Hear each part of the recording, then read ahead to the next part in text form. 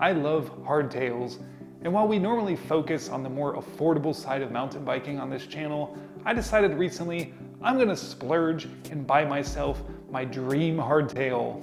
I wanted my dream hardtail to be steel, not be stupidly aggressive with the geometry, have quality components, and not cost as much as an e-bike or a gently used Chrysler Crossfire. I bought a Chrysler Crossfire, and after months of research, I found my perfect hardtail. And here it is, the Noli Tyoten.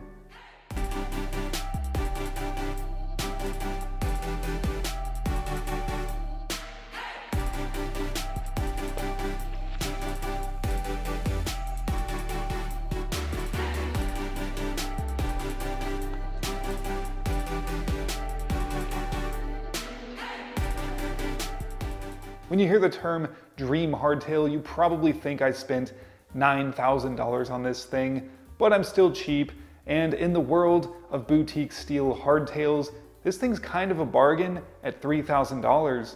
Even more so right now because at time of filming today, March 18th, 2023, this bike is currently on sale for $2,100. That's an insane deal. This is a fantastic bike, and at that price, you should go buy one immediately after watching this video. Make sure it's the bike for you. One important thing to note about Noli is you can buy either the frame only or a complete build, but the complete builds are sent to you unassembled. I imagine this business model helps keep pricing down, which, hey, I'm all for. I am a decent mechanic, but I don't have every tool available to me to build up an entire bike, so unfortunately, I had to travel to Missouri to get this thing built. Any bike that forces me to go to Missouri is gonna get knocked down a couple points. Fun fact, I was actually born in Missouri, so I can make that joke and not feel terrible about it. Jokes aside, Jared from Cure Cycling lives just over the border in Missouri, and he does have all the necessary tools to put a bike together, so I went up to his house and he helped me put this thing together, so thank you, Jared, I appreciate it. Missouri is a delightful place. The bike and components were packaged very nicely. Everything was in the boxes that we needed to build this bike. The only thing I'm missing is the dropper post cable port. I know it exists, I've seen it in pictures. I don't know if it just wasn't included, but it's more likely that it was stuck under a flap or in some bag that we accidentally tossed aside and threw away. Not a big deal. Otherwise, this is a very complete bike. Diving into the frame, it's air-hardened steel with an anti-corrosion coating on all the tubes to help prevent against rust, and aesthetically, it's just a stunning looking bike. I love how clean the cable routing is on this bike, and it just flows so nicely along the frame. It is externally routed except for the dropper post, of course, but they've done a really good job with it. The Tyoten is spec'd with a 150mm travel fork. The intended use of this frame, as quoted by Noli, is between 140 to 160 millimeters, but it can run a fork anywhere from 130 millimeters up to 180 millimeters. Really nice that they provide that information on their website, which should keep the forums very quiet on this question. Can I run an 800 millimeter fork on my XC bike? Other frame details do include ISCG 05 tabs, so you can run a bash guard, a threaded bottom bracket, which is nice to see, and Super Boost 157mm spacing for the rear hub. Noli calls this feature 157 trail, which does allow up to a 2.6-inch tire in the rear. Can I tell a difference on the trail with that extra 9mm? No, but if the much smarter people who designed this bike tell me it's better, I'm inclined to believe them. The welds on this frame look spectacular, and from far away you probably couldn't even see them.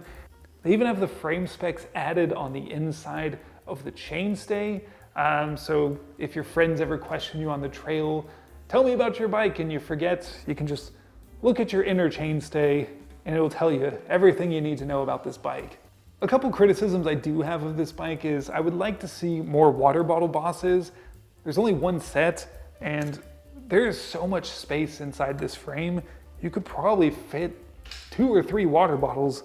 This bike also didn't come with any chainstay protection, which at this price I thought was kind of weird. Not even like a clear stick on one. I did add mastic tape just to kind of quiet down that area, and I wish it was something that Noli would spec on this bike. All in all, I think this frame is a beautiful design. It's really well done. Good job, Noli. I love this thing. I think red is the correct color to get. They also make a green one. Not my personal preference. I would go with the red one. Looking at the geometry, this bike has a 64.5 degree head tube angle with a 75 degree seat tube angle.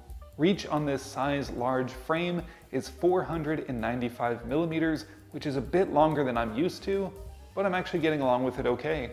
Wheelbase is 1,250 millimeters with pretty short chainstays at 427 millimeters. I am 6 foot tall, I have a 32-inch inseam. This is a size large.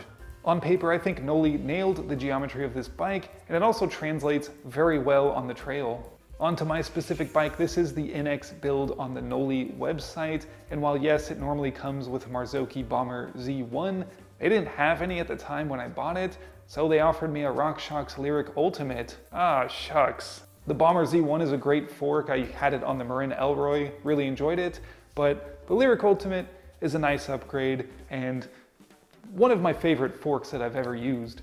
As the name suggests, this bike comes with a SRAM NX Eagle drivetrain paired to SRAM Guide RE brakes.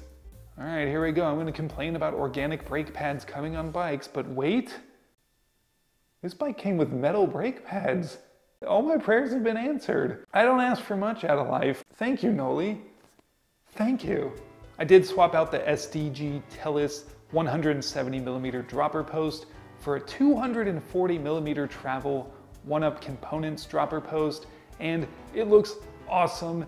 There's no post sticking out of this bike, another pet peeve of mine, but it's been corrected with my wallet. It uses Spank wheels and hubs, which sound eerily similar to Industry 9 hubs and also have a pretty high engagement. On the rims themselves, it does say Spank an uncomfortable amount of times, 3 on each side. Unfortunately, those aren't stickers, so I can't easily remove them. So I'm riding around on a bike that says Spank 12 times. Of course, this bike came with Maxxis tires, and of course I took them off immediately and replaced them with these American classic tires off my giant Fathom. Maxxis has long been dead to me. I think they're too expensive. There's cheaper, just as good alternatives out there. I'm not gonna keep feeding that monster. If you're wondering, yes, I did sell the giant Fathom. It was a good bike. It was just too similar to my Polygon Xstrata, and when I got this, I wanted to ride this bike a lot more, so there was no need to have 3 hardtails, so the giant Fathom is no more. As this bike currently sits, it weighs 34.26 pounds. On the trail, this bike rides as good as you would expect your dream hardtail to ride. I love this bike. While the wheelbase is only 2 millimeters shorter than the Marin Elroy I tested, this bike doesn't feel as awkward or cumbersome at slow speeds or when you're climbing. For where I live, and in my humble opinion, anything slacker than a 64 degree head tube angle, I don't find to be as much fun unless you're just bombing down hills 100% of the time. When climbing, this bike does require a little bit of extra planning for some tight switchbacks, but the front end doesn't wander or squirm as much as some slacker bikes tend to do, and the shorter chainstays out back really help make corner exit a breeze. It pedals well and all, being a hardtail, and I find it to be fairly snappy under acceleration. I guess that extra 9 millimeters does help with swift acceleration and helps keep things stiff back here. With a relatively modest geometry compared to some other hardcore hardtails, this thing's actually pretty enjoyable to pedal around on some flat XC trails or just on your way up to the next downhill.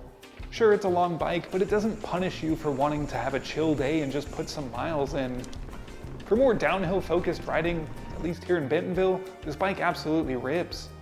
When standing up and descending on this bike, I've grown to appreciate the longer reach because it does force me to be more upright and more aggressive in the proper position to help keep that front wheel planted. You know, elbows out, elbows out.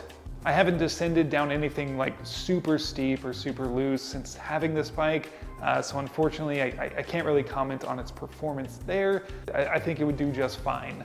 For riding around here in the town of Bentonville, this bike feels so incredibly capable, I often forget it's a hardtail. I have a pretty sensitive back, which begs the question, why do I even ride a hardtail? Fair point.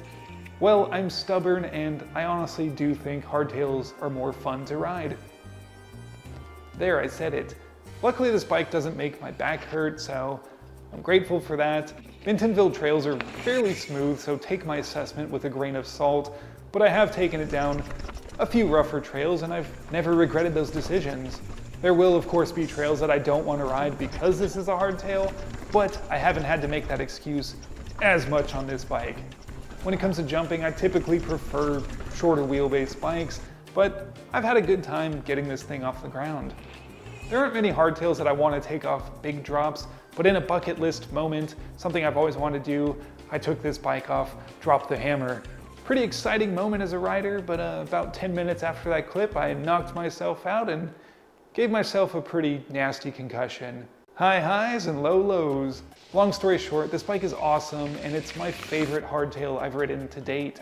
In a world full of very capable full suspension bikes, it might seem odd to a lot of people to buy a hardtail that's often heavier and just as expensive as a full suspension bike, but I would strongly suggest owning a hardtail. These are fun, simple machines that will make you a better rider. Your line choices are far more critical. I know I've said that plenty of times in plenty of videos, but full suspensions sometimes just kind of mask your mistakes. This bike's also been great for the winter. It's wet, it snows, so this bike is usually just covered in filth and all I have to do is spray it with the hose and go ride. Winter be damned. If given the choice between a $2,500 full suspension with low-end parts or a hardtail with mid-grade parts, I'm probably gonna go with the hardtail. And I'm not just saying that. Since I bought this bike, I've ridden my full suspension maybe once in the last 6 months. No, this hasn't stopped me from buying a new full suspension bike. I just got it last week, so you'll hear about that soon. But yeah, this thing's awesome. I'm not gonna stop riding this because I have a new full suspension. On the Cobra score, the Noli gets a 54, which makes it the highest ranking hardtail to date. I loved the Marin Elroy, but it is more downhill focused, whereas this bike is a bit more well-rounded, which warrants it a slightly higher score. So there you have it. This is my dream hardtail that I can actually afford. Remember, it pays off to have really small dreams. This is a really excellent do-it-all hardtail and a perfect match for the rider that is willing to sacrifice some downhill performance in exchange for a more well-rounded bike. This could be your only bike for many scenarios, but maybe just rent a downhill bike if you're planning on tackling those double blacks at Whistler anytime soon. And if you like the shirt I'm wearing, be sure to check out Line Choice NWA. His name is Ryan. I recently met him. We suffered through the whole loop of tunnel vision together. He gave me this shirt. I really appreciate it, so I figured I'd wear it and make mention of it. 5 or 6 people are coming your way, Ryan. You're welcome. I apologize for the hiatus. It is nice to be back. Thank you for your patience and sticking with me. If you want to hear the full story of what happened, I did a live stream recently. I'll link that down below if you want to check it out. But that's all I got for today. Thank you so much for watching, and until the next time, stay rowdy within reason.